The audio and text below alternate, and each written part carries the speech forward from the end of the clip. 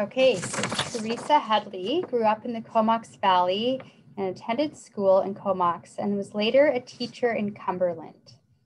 She married somebody from the military and as a result has had the opportunity to travel and live many places around Canada, including Barrie, north of Toronto, Halifax, and Ottawa, and has worked as an educator, curriculum designer, and an author. She's lived back in the Comox Valley since 2019, and she's happy to be here. Teresa is a mother of 3 young adults, one of whom has autism.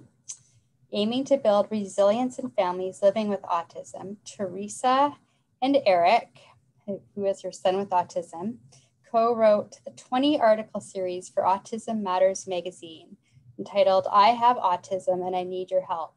Additionally, Teresa worked directly with families and school boards in Ottawa as an autism consultant and advocate. In collaboration with the Family Education Center, she co-designed an interactive online parenting program called Pathways to Potential, Parenting Children and Youth with Autism. What's Not Allowed, a family journey with autism is the memoir that her presentation today is based upon. Thank you, Teresa, for being here this evening. Oh, thank you, Natalie. You're such a wonderful presenter. I hope I can maintain your beautiful smile throughout. Thank you very much for inviting me to share our experiences this evening, and to the Vancouver Island Regional Libraries for making this possible as well. And I think Zoom is a great platform because we can join from all over. I see some names that I recognize and from across Canada as well as locally, so that's wonderful. And I know that if you're local, I especially thank you because it's our last beautiful evening and there are choices. You could have been outside, but you're here. So I thank you for that. So let's get started. I'm going to share my screen. So here we go. And oh, I've got 2 versions there. I'll assume that this is the one that I want. And here we go. So what matters on the autism journey? Well, a lot of things matter, and we're going to look at some of those this evening and what the difference makers have been for us. Our autism journey began with 3 words. What's not allowed? And that's also the title of the memoir. I whirl around, astonished, and observe Eric pointing to a nearby sign. It is a series of circles with red slashes through them. No littering, no loitering, no skateboarding. He is pointing at this sign and he's animated. He's asking what it means. In my relief to hear this little gush of language, I have no idea that these words may be telling me something more, deeper, and significant. Obsession with symbols and signs is an autism marker. So this was Eric at around age 2, and he hadn't spoken much. He was drawing our attention, saying that's, that. So he certainly was showing us what he was interested in, but he wasn't speaking. And as a mother and a teacher, I think I was labeling everything. And I'm sure every time we went to the park, I said, that's a what's not allowed sign. And then one day he repeated that back. And it was the first thing I heard him say that I understood. So this is what mattered to our toddler based upon these books. And to tell you, we took hundreds of pictures, and this was before digital photography. We became, as a family, it was like a family project, obsessed with these signs. And when you start noticing them, you're going to see them everywhere, at the airport, at the park, at the beach, wherever you go. And it told us that rules were important to him. Order was important to him. Routine was important to Eric. Certainty, structure, predictability, that mattered to him. And if you just sort of pull back and think of us all right now during the pandemic, these things matter to all of us. It's not just about autism, it's about all of us. And when our environment tilts, such as it has during this pandemic, we realize how important this is. So structure, routine, predictability, certainty, we began to live this way, and these became our family pillars, because what worked for Eric, it worked for the rest of us. And we knew that if we lived this way, life would be easier for him. We didn't know he had autism at the time, but it seemed that he was very particular in everything he did. And then I began to write about this orderly life of ours and how we often travel side tracks and sometimes completely go off track. But that's okay. Off-trail travel is where the adventure begins. And if you can see me in the side here, I use this all the time. And this is my symbol for reframe. And it's a handy thing to have as a parent. You have to reframe. Sometimes, you know, things go really off, but that's where the learning takes place. And writing about all this helped me to make sense of this life I began to live with my son with autism. And I call these you can see on here, the eureka moments, the aha.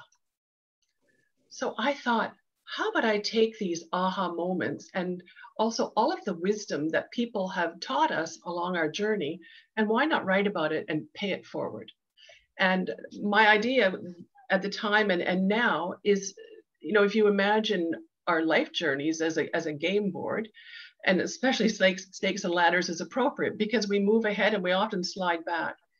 Why start at square one when maybe you can start at square 17 because you've learned things from other people? And that was my idea behind writing this book. I think also I was writing to the former me, the me 16 years ago when this journey began. And I was trying to imagine everything that would have been handy for me to know at that time, and everything that I was feeling, I tried to sort of make sense of that. So I call these the glimmers: connection, direction, illumination, and hope. And I think no matter what journey we're on, whether it be an autism journey, whether we're supporting someone with another diagnosis or cancer or at the end of their life or anything, we all need these 4 markers. We need to know that what we're living has been lived by someone before, experienced by them.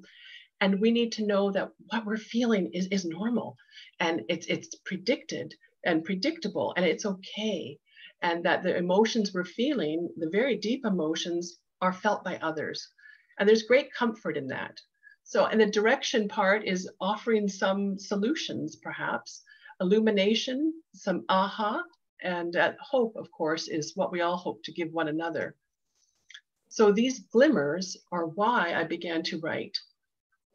And this leads us to what I discovered and what we discovered as a family during our journey and during the writing process. What matters? So having the teacher mind and the curriculum development mind, I thought, well, I need to think about that. What do I mean by matter? What does matter mean in the context of autism? And I thought about it, and it means what shapes the way we see diversity and neurodiversity? What helps us to see this and to understand it? What affects the way we think and speak about autism? What allows us to connect with and understand our child? And what enables growth for those with autism? And this is what I was really aiming at, especially for parents. How can you help to bring out the potential in your child and make them the best version of the person they are? So I began to think about that. I thought, well, what matters in terms of those 4 markers? Well, belief matters. We need to believe in our children, and we need to show them that we believe in them. Knowledge matters. I need to know about everything about autism. I began to read and read and read. Words matter. The words I speak to Eric and about Eric, they matter. Family, structure, relationship, visuals. He's very visual. Celebration. We need to be celebrating what he enjoys. Environment, positivity. The words kept coming. So much matters. And I kept thinking about them, so I wrote them down. Sensory matters, self-regulation matters, self-awareness. Eric needs to know everything about himself so that he can make changes if he wishes to. Environment, routine, acceptance, so much matters. And then more, and I got covered up in the in the flurry of words. Advocacy matters, respect matters, Appreciation matters. Attunement, curiosity, perspective. There are so many difference makers, and there are more, and I could speak for 2 hours, 3 hours. But I thought what I would do is just take a handful of those and let's explore them and these themes that have made a difference for us on our journey. So those are Eric's lovely hands, and he's holding some of the difference makers. So what I thought we would do is play a game of picture story charades, where I will give you a visual of what matters. But let me just back that up. The reason I'm doing this is because if you ask somebody with autism what matters to you and how do you see the world, they will tell you that they are visual thinkers. They think in pictures. And so I like to teach that way in order to connect. And I teach parents that way so that they can use pictures with their own children. So I'm going to give you a visual. And when I give you that visual, I want you to imagine why I did, what matters. And then I'm going to read an excerpt from the book. And then together, we're going to discover what matters. Okay, let's begin the first one. All right, what do you think matters? Here. When we know better, we do better. Knowledge is power. To see the right thing, to deny the right thing, to understand the right thing, and to do the right thing. As I read, I silently rebel, angry, incredulous, and lost, trying in one moment to brace for impact, and in the next to beat back the likelihood of a diagnosis. But oddly, the words are a relief because there is kinship and comfort in shared trauma. My breathing slows, and I am learning what I might need to know. What I read does fit. Eric is close, and if I can make things easier for him in the meantime, I will. Now, this is a scene that came right after I was called into Eric's school in Nova Scotia, and he was in kindergarten. He was 5, and he was not doing very well, and his teachers sort of indicated that they thought that he might be on the autism spectrum. I knew nothing about autism. I came home, and what did I do? Of course, I Googled it, and that's where I was reading over the computer and learning about autism, my first exposure to it. And so my epiphanies, as I learned more and more and read books and went to conferences, was that learning about autism helps me to stand in my son's shoes and to see the world through his eyes. And that if I'm standing in my shoes and looking at his behavior, I'm not going to get it right. I can't be right standing in the wrong shoes. I can only be right trying to be him. So there's his rather large shoes. He's 22 and their shoes are much larger than mine. And an example was when he was little, he used to run and butt his head into my stomach and into my husband's stomach and just literally charge at us. And we thought he was being aggressive. But what we understood through reading is that he was trying to get sensory input to his head and trying to figure out where his body was in space and trying to feel some deep pressure on his head. So I ended up making him a weighted cushion, which he put on his head, and he felt much better. But once I understood that it was all about sensory things, it completely changed the way I saw that behavior. So knowledge. That's the light bulb at the beginning. Knowledge absolutely matters. Everything suddenly makes sense.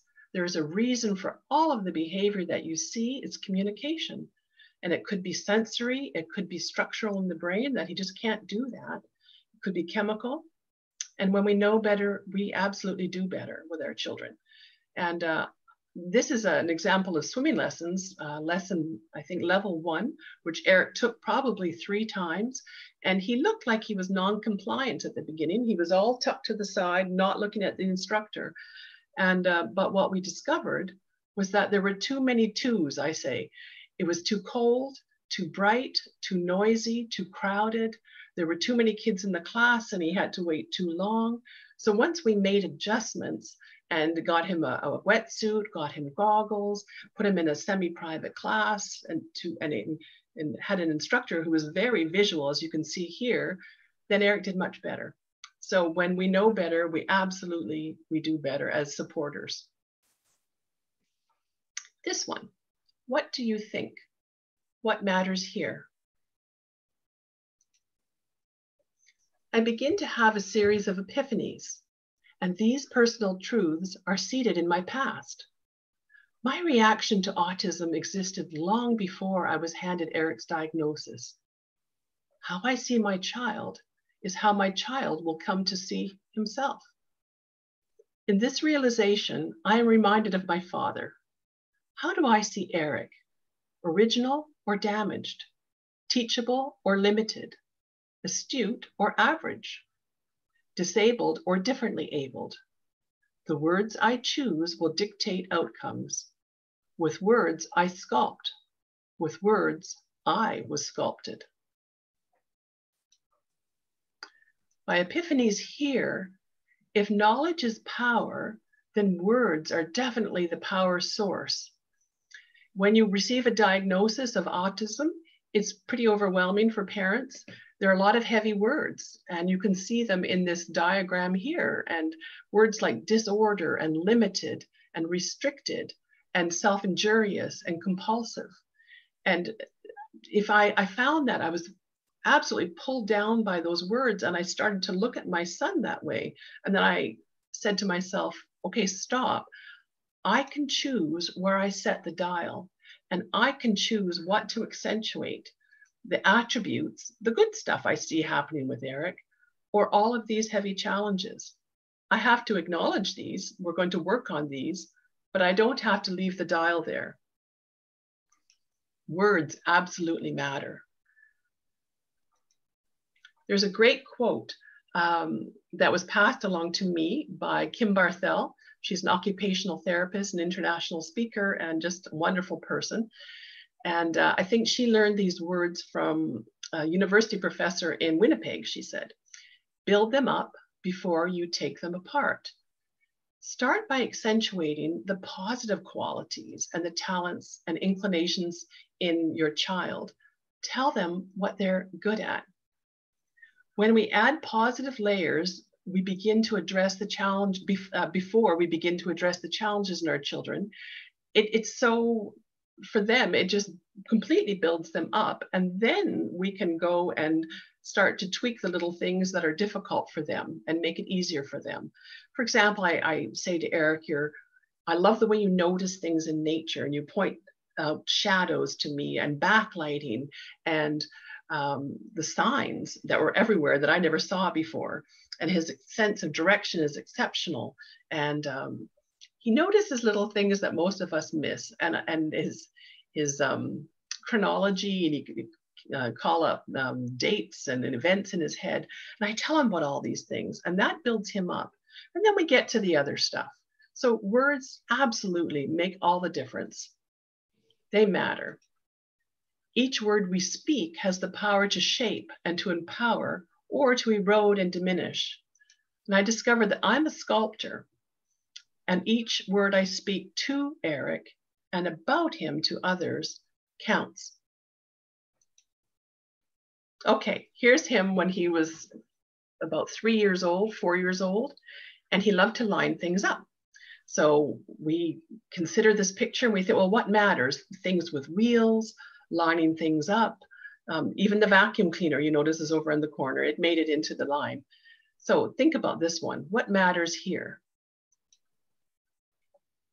Order, comfort, soothing, coping. He loves to tidy up, his teacher reports. Her eyes do not meet mine. He really loves to tidy up. That's what he does. Other children play. Eric tidies up. When you are immersed in emotion, invested in something, you don't see it for what it is. The screen is grayed out for me. I do not see the picture clearly, and I do not connect the dots. If I could strip that emotion, make Eric not mine, perhaps I would be able to see a little boy cleaning up, because creating order is comforting. and comfort is soothing, and soothing is coping. At school, Eric is coping, but I don't see this. So my epiphany here was that, again, behavior is communication. There he is at school. He's not playing. He's not engaging with the other children. He's tidying up. He's cleaning up the classroom constantly. Once I understood that behavior is communication and how stressful it was for him to be at school, that he had autism, then everything made sense. Sometimes actions become the words. His cleaning up when the words aren't possible. He couldn't tell anybody that he was so stressed. He didn't know why he was. And creating order is soothing. Eric tells me even now when he's outside sweeping or raking, there we go, or clipping or shoveling, anything like this is very grounding for him. And it's repetitive action and it's creating order. So in this one, behavior, it matters. And really, we can reframe and say poor behavior is good communication. We're always reacting to the environment. This is hard for me, and this is what it's saying.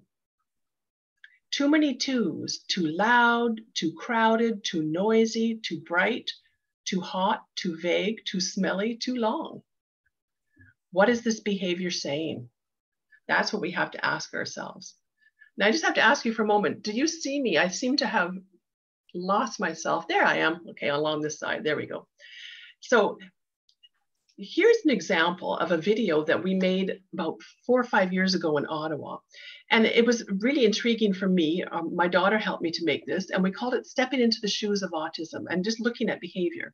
It was based upon a case study in Ontario at the time of a young man in high school, I believe, and he pushed his school principal in the hallway.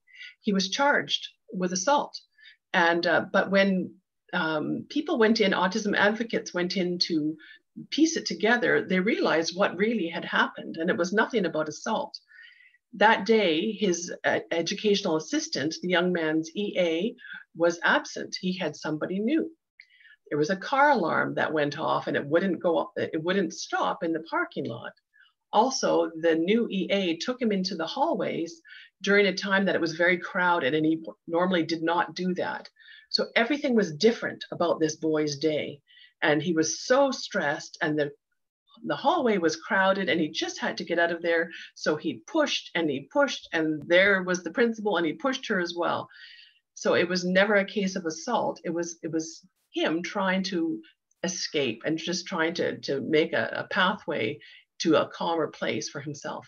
And we called it Stepping into the Shoes of Autism. And I have the shoe here, because when we step into those shoes, everything is totally understandable. Now, these shoes belonged to Eric when he was about 14. And as my daughter and I pointed out at the time, and you can see it in the picture, they're quadruple tied. And that tells us a lot about him, that he's very careful, he doesn't like surprises. So when you change shoes, you see things for what they really are.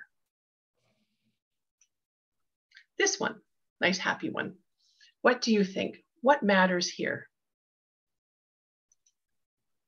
We compile 7 mini photo books of these what's not allowed signs, all before the age of digital photography. We are diligent, and Eric is delighted.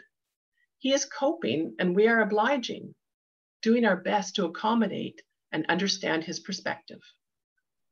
It seems like a small concession. The signs and the books, they make him happy, and a happy Eric is a happy family. I would later be told, and quite agree, when one member of the family has autism, the whole family has autism. Eric has woken us up to rules and signs and symbols. Have I spent a lifetime looking but not seeing?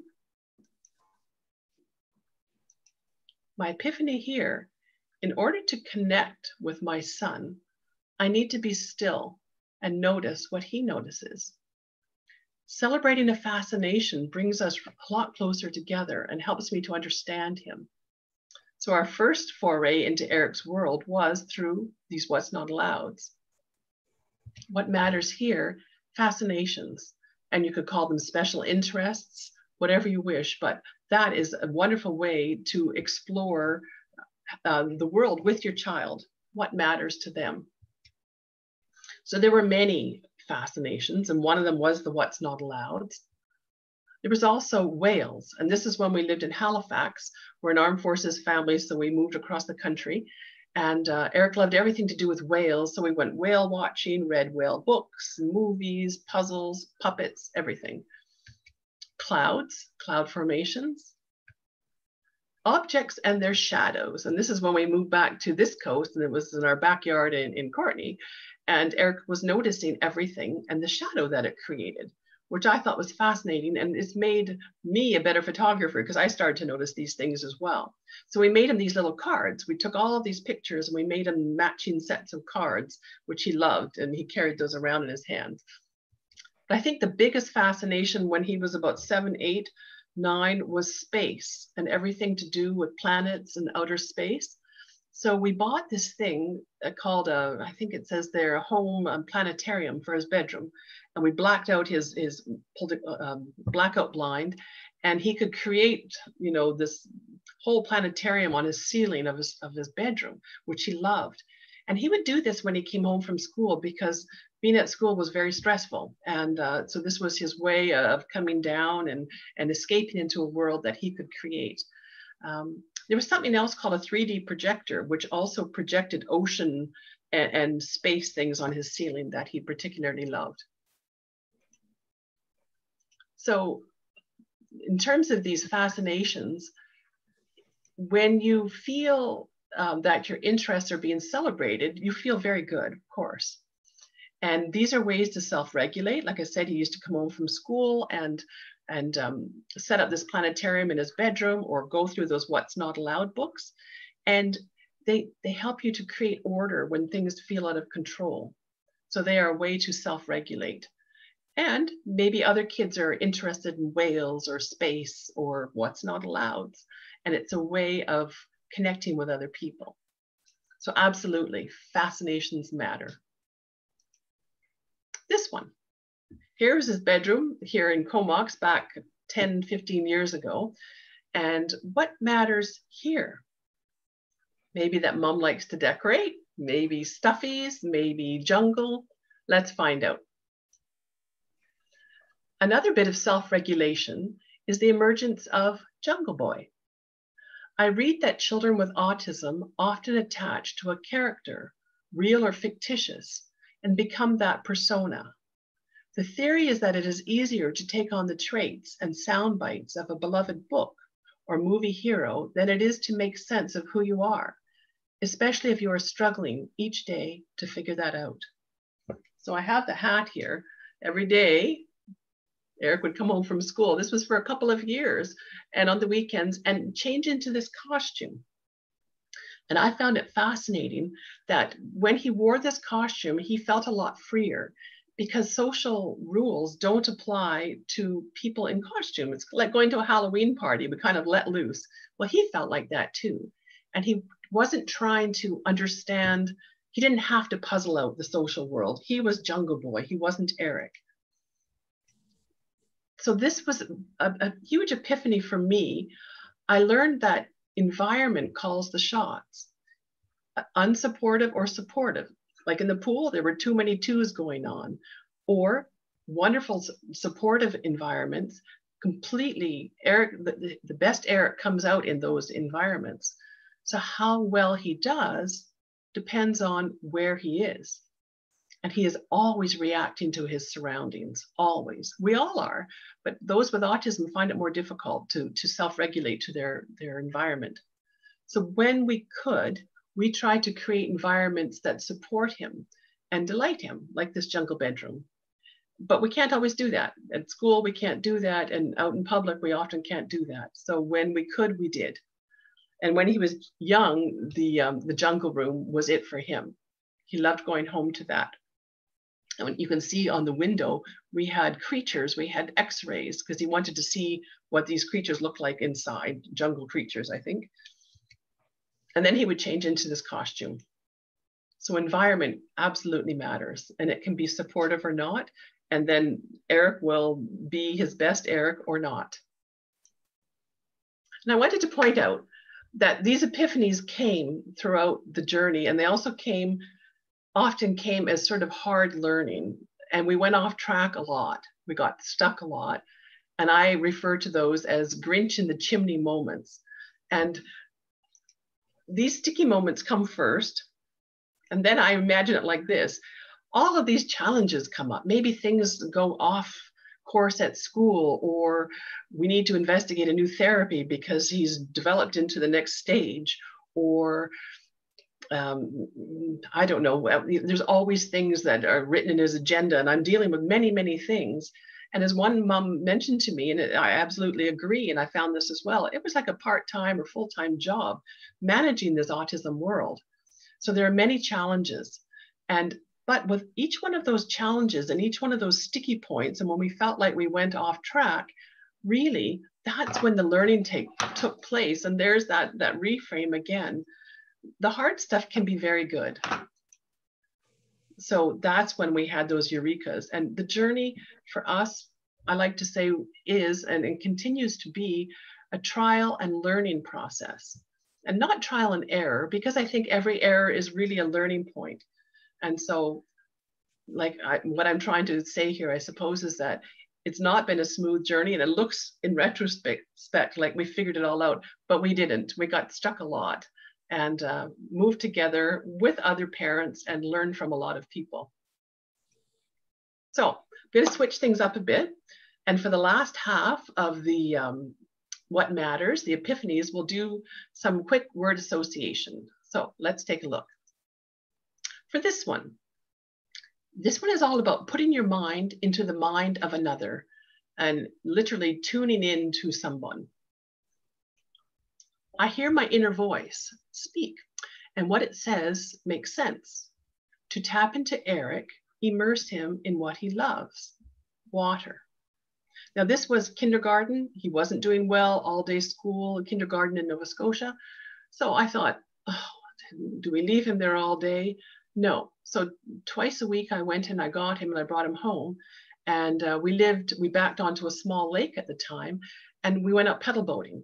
And he loved that. And he told me later that's the only thing he remembers about kindergarten, those escapes.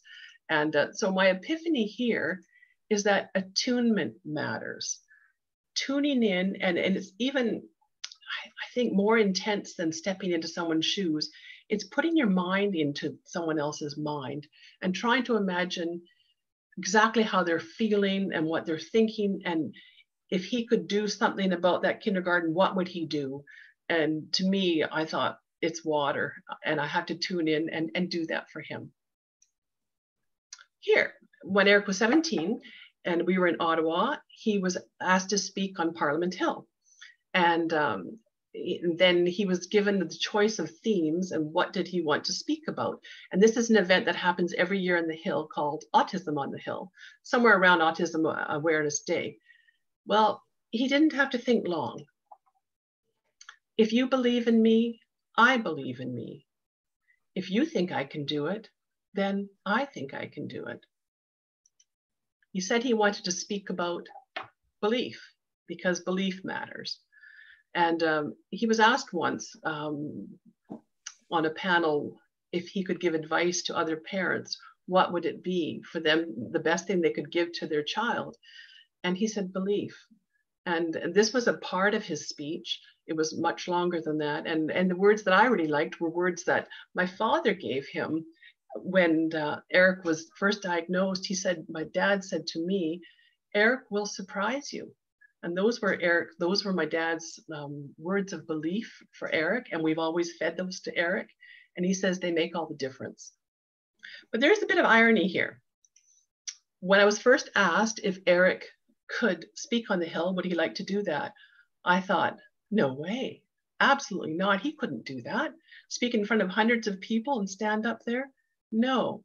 And I have to tell you that I thought about this and I stepped into the shower, and I call the shower my think tank. By the time I got out of the shower, I completely changed my mind. I thought, yes, he can do this. And that was my, okay, I got to give him some belief here, but I also have to help him do this. So it's not enough to say, I believe in you, but we have to enable, and that matters as well. So what we did is we got a microphone, you can see it here, and it's from the Wee Rock Band. And we took it up to the hill. We wrote the speech together, took it up to the hill once or twice a week for an entire month. And we practiced, and we stood, and here he is standing with his back to center block looking out, and there is West Block, and yeah, right, West Block? No, East Block. Anyway, so he's looking out toward the flame down the bottom, and he's practicing the speech, holding up this fake microphone. And he's actually quite loving this, and he would say to me, I think I'm drawing a minor audience. And people were going about their business. They really couldn't hear him because it was just a fake microphone. There was nothing going on. But the night before, the big day, there it is, and the resting speech, the night before, he started his speech and I was listening to him. I was standing about where that man is down by the microphone. And all of a sudden, 3 RCMP officers come rushing toward us and circle Eric and stop him. And they say, we have to ask what you're doing here. And they were a little, abrupt. And I said, we're practicing a speech. And Eric was, of course, speechless. And they said, but you can't do that. It's against the law to do that on the hill, to use a microphone without a permit. And they thought that he was a protester or something like that. And I said, oh, no, you got it all wrong. They said, it's not a live microphone. I said, no, it's a toy. It's plugged into his pants, his pocket, into his shorts. And then they understood, and we took this lovely picture, which I would love to show you, but I don't have permission, and they are the RCMP after all, so I better not put it on here. But it was a nice moment. And then after they dispersed, one of the police officers stood behind Eric with his hands on his hips in cock pose, and he listened as Eric practiced the speech one more time. And at the end, he came up to us and he said, I have a buddy with 2 kids with autism, and it's a rough go. It's a hard journey for them. So he says, keep up your good work. You're going to change some minds out there. And Eric, just the belief from him, it just made him glow. So belief, does it matter? Oh, it absolutely does, especially from us as parents. This one, here's a puppet. I've got one here actually to show you. And we have 5 of these wonderful harbor seal puppets that we bought when we were here in Comox, when we were posted here probably 15 years ago. Puppets are an unexpected points of entry into Eric. Wearing a harbor seal on his arm, Eric's word output quadruples. So for me, this was fascinating to see that he wasn't talking about puppets, he was talking through the puppet. And like the costume, when he was wearing the puppet, he was much more expressive because he wasn't worried about the words he was choosing or whether they were socially appropriate or any rules, because puppets are beyond that. They're immune to that. So I call these portals to potential, and portals matter. There are ways to encourage the communication, whether it be verbal communication or it can be nonverbal as well, but they help to make connections. And for us, they were the difference makers. This one, here's your hint here. This is a gem. Teresa, you'll be told again and again about everything that is wrong with Eric. Never forget about everything that is right with Eric. And my epiphany here, and these words were spoken to me by a speech language pathologist here in the Comox Valley shortly after Eric was diagnosed, and he could see how weighted down I was by the heaviness of the words. And mindset, I realized, matters. Where I set that dial, whether I have a growth mindset in terms of Eric, that he's able to grow and to always change, or whether I have a fixed mindset. And I believed that at first, that things were going to be stuck in the moment because that's what I was reading. And then the more I read, the more I realized, no, there's huge, huge potential for growth here. Words evaporate like they didn't even happen. Visuals adhere. My epiphany, and this relates to the eyes I showed you at the beginning, is that if people with autism think in pictures and are very visual, then we'd better use these visuals with them. So here's one that I really like over at the side here, and it's a chain. And it's something actually that my grade 2 teacher did with me way back a long time ago in Nova Scotia. And in order to show us time and time passing and time remaining, she would make these paper chains. And so I began to do this with all of my kids. And I did this when we were going on a trip and we wanted to know how much time until the holiday began, or if it was something that we really didn't like, how much time do we have to endure this? And so if you have these paper chains, it's a visual of time, which is an abstract concept, of course, but you're giving them a concrete version of this and something that can be understood. So every day, for example, this was how many days until the end of grade 8. Grade 8 was not a good school year, so we were counting down, and we would rip off a link every day on this chain, and there it could see time passing and how much time remained. So whenever I can, I use visuals. They matter. And this is the last one, I believe. And in a rainbow, at home, in a rainbow row of plastic baskets in Eric's bedroom, rest widgets and trinkets called fidget toys. We learn that busy hands calm and focus the mind. So I've got one here. You know, you've seen these squishy toys. Well, these worked wonders with Eric. And when he had these in his hands, he was a lot more focused, a lot more calm. And we all use these things, you know, the sports, you can get them as sports, squishy objects and things like that with different grip strengths. But self-regulation hugely matters because it's the way that we cope with our environment and the way that we bring our energy up or down or adjust to what we need to be doing. So here are some of the squishy toys. This was a weighted cushion, and that's what I was telling you, a lap cushion, and we had it in the van, and I made them for all 3 of our kids because they like those, and it just made them feel grounded. That's what Eric would put on his head, and I would find him a lot with that on his head so he could get the deep pressure input. So I was told early on to understand how emotion and how the environment and everything feels for a child with diverse needs to multiply by 10. So I'm thinking about us now in this pandemic and how we've all felt sort of frustrated. It's gone on for a long time and uncertain and all of those things. Well, multiply that by 10 and then you understand the experience for someone with autism. It's quite profound. And I do this a lot. I multiply a lot to try to imagine what it feels like. So self-regulation matters because it helps us to adjust to an environment that has too many twos, might be too loud, or too quiet, or something going on too long, or too bright, or too stuffy, or too vague, the expectations at school. Something isn't right. So you can't always change the environment if it has too many twos, but you can change your behavior. You can advocate for things that you need, and you can use self-regulation. Last year, Eric and I participated in a webinar out of Toronto about those with autism and how they could adapt and cope with the pandemic. And he called it, "What do I need to succeed?" And there's Eric, and he talked about using a weighted blanket and about how music helps him to regulate. And he talked about his man cave, which is his closet, his walk-in closet, which has lots of pictures and memories from his life. So it gives him a context and a past and a present, and this is who I am. And there's music in there, and there are movies in there, and some food, and so it's a nice place for him to go. He also talked about using an exercise ball chair while he's on the computer. And he talked about areas when he was younger, things that were important to him to help calm him at that time and regulate to his environment.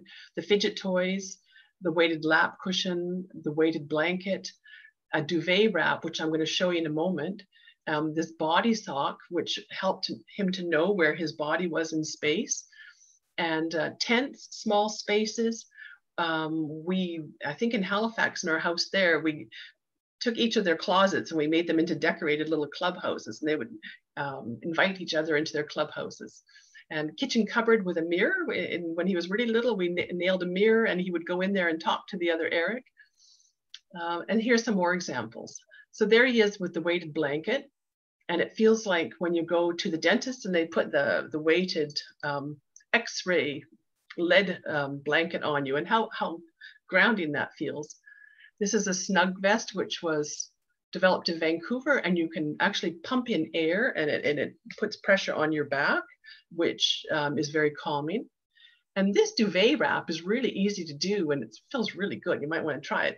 You have someone wrap you up quite tightly in a duvet because it's got some weight, and turn down the lights and put some nice music on, and it brings you down. It lowers your anxiety. And as Kim says, when in doubt, seek deep pressure, because it will always work to calm you. But I think for me, on this autism journey, I think the biggest eureka of all has been kind of in something that I didn't expect, in a twist that I hadn't expected. Eric and others with autism and living with autism have opened my eyes, and there's those eyes again, to really what matters in life. Humility, mindfulness, altruism. And I'm thinking about things that Eric does around the house. He'll fold laundry, and he'll sweep, and he'll clean, and he'll water, and he'll do all these little things without being asked, and without any expectation of being thanked or acknowledged. He does it just for the sake of doing it, and he'll do good acts for people without any expectation at all. And he lives without ego. He cheers for everyone, and he's pleased when people do well. And I don't know many people like that. And he lives without any agenda or jealousy or judgment, and he's quite pure. And so I feel quite fortunate to experience this firsthand, and what this feels like, and to discover my epiphany that autism matters, and diversity matters, and neurodiversity matters. We need all types. He is like us and not. In many ways, he is better than we are. He shows no pride, no jealousy, no competition, no prejudice, no judgment, no boastfulness, no ego. Eric just is. The awe invites me to sit taller, to see the big picture, and to understand what counts. Eric and other Erics do that. They feed us perspective because they flip convention. They slow us down and offer mindfulness straight from the source.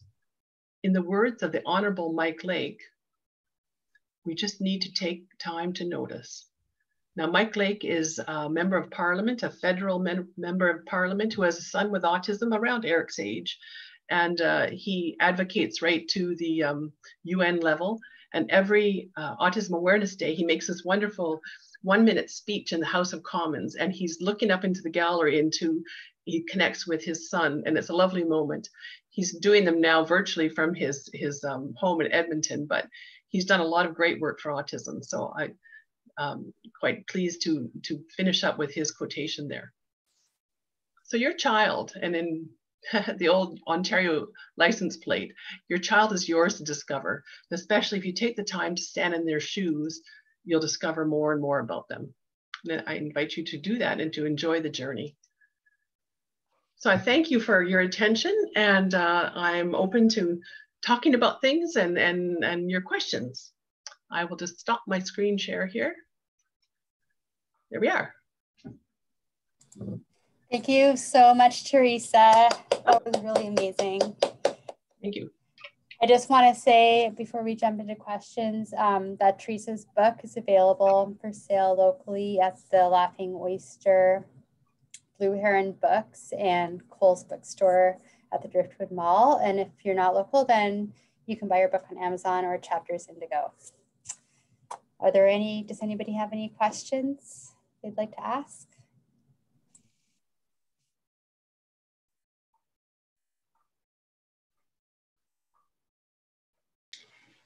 Teresa, yes. It's Richard. This obviously, your journey with Eric is taking a lot of time energy, love. But you had other children, and I'm wondering how you did the balance. You know, often a child with, I'll use the phrase special needs, but does take all that, it does take a lot of time and effort, and other children can get felt left behind or left out, or? Oh, that's a great question. And I was aware of that all the time. And not to mention a husband, you know, there's him too, you know, and there's only so much time in a day and only so much energy. And how do you cut that pie? And that was always my dilemma. And I thought about it a lot. So I thank you for asking that. I think what I tried to do is make it fun. You can tell, I mean, I love fun stuff like puppets and costumes and everything, and try to include all of them in everything that I did with Eric. So when I would set up, for example, we had this whole wall of choices of things to do, photographs of things that Eric could do because he had a hard time figuring out how to use his time. So I did it for all of them. If I did a timeline for him, I would do it for all of them. If we had costumes and puppets for him, it was sort of all of us together. And I think it helped that because we're an armed forces family, we're kind of like this little unit within, and you know, because we move and so we depend on one another, and we become very close because we have to. We're all we have when we pull up roots and move. So I always tried to do stuff that would include all of them and make Eric's therapy not even seem like therapy. So when we had equipment in the basement, these swings and Lycra things, they all used it. So I tried to disguise it, I guess. That's probably my best answer. But it was really hard. And then there were always pulls. And that's why it truly is like a full-time job. I'll bet. Thank you. Any other questions?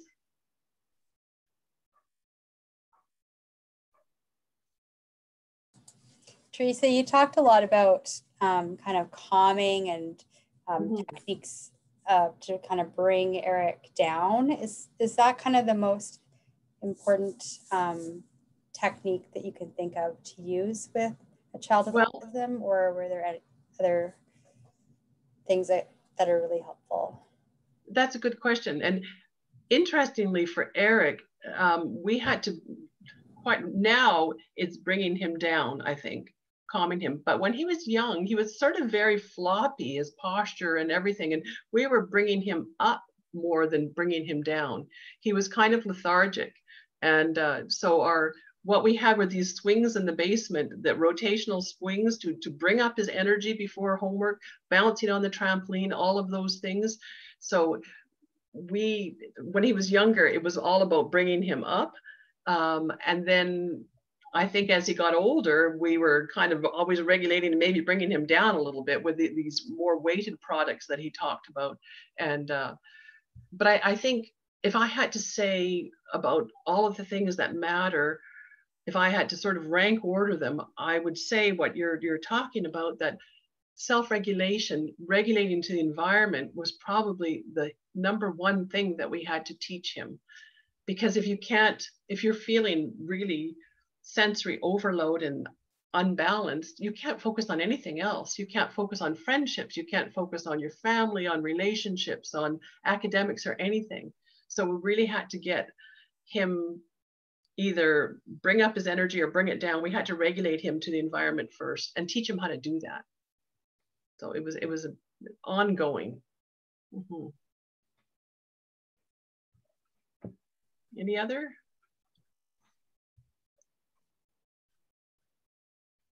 I think I've been asked, I'll just jump in many times. And if I could give advice to parents, what would it be? Especially parents starting out on their autism journey.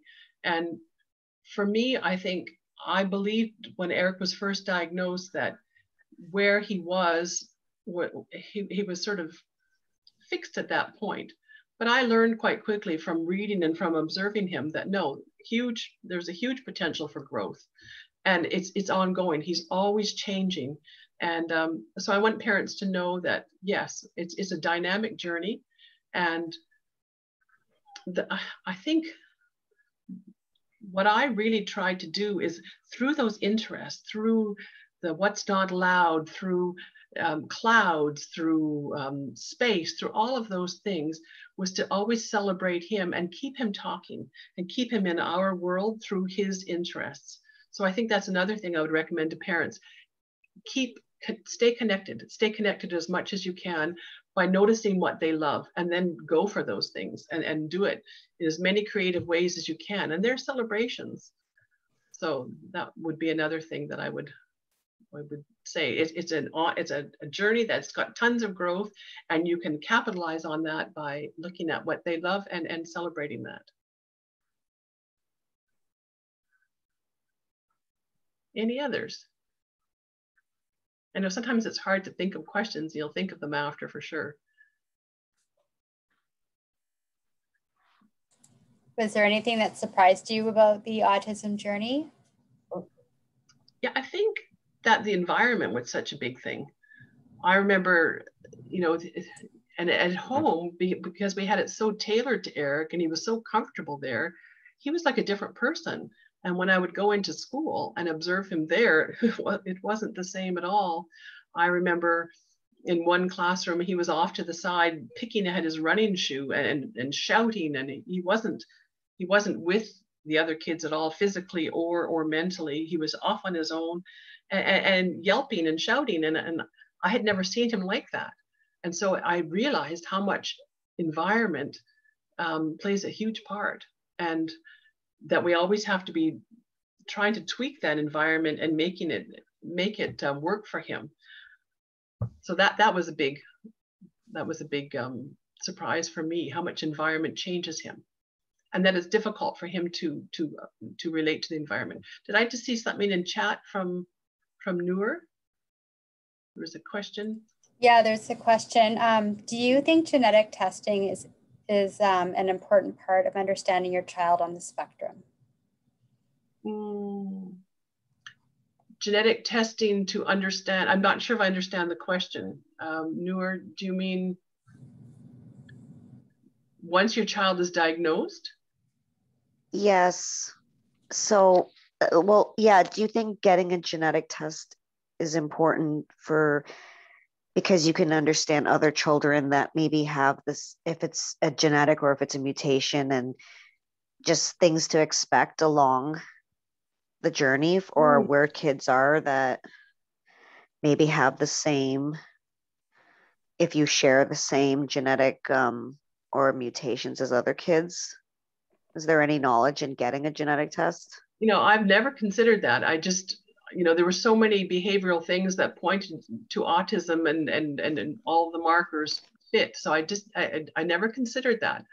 I don't know. And I think that would be something that to bring up with a psychologist. And I don't know enough about that to answer that in a way that probably would be helpful for you. But I guess in terms of knowing what to anticipate, and you know that when you've seen one child with autism, you've seen one child with autism. So we can never generalize, but I think it's always kind of nice to know what you can expect. But there's a lot of reading you can do about that without the genetic test. But like I said, I think I would refer to a psychologist or someone who could give you professional advice about that. Okay, thanks. Yes.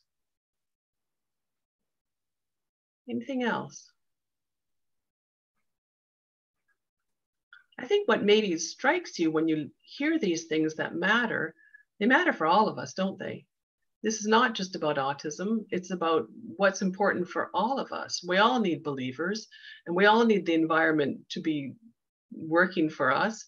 And we all need these things. And so this is what's been striking for me, and a surprising thing for me throughout this journey as well, is that Eric is absolutely a version of all of us. And I think of it as the stereo sliders, you know, and we're all on the spectrum somewhere. And but someone with a diagnosis just has more of the sliders moved up to the higher position. So for him, these things that matter absolutely matter, and they're critical, and they really make a difference.